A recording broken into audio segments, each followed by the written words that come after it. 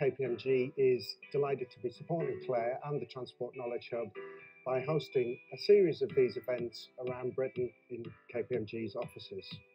Transport Knowledge Hub is doing something that's really quite different to what other organisations are doing, which is bringing really timely cross-themed discussions together around a solid base of evidence and research. It's very clear that we've got to bring together public, active and sustainable transport and housing development if we're going to address the housing crisis. There's whole issues around health, there's issues around delivering housing, bringing all that funding and all those organisations together. In terms of housing, our focus has been on private sector-led housing. We talked about the constrained fiscal environment, so this is how can we maximise those benefits of both public and private investment, and how can we bring those things together and ultimately raise additional investment too. The Transport Knowledge Hub brings together the sort of the policy making and the actual operators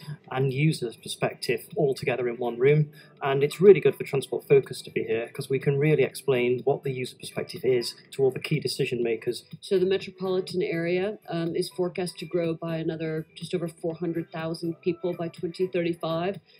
That is the size of Nottingham or Bristol or Liverpool moving into the region. Overall, we and the operator community, if I can talk more broadly, believe that bus services can make the housing developments better.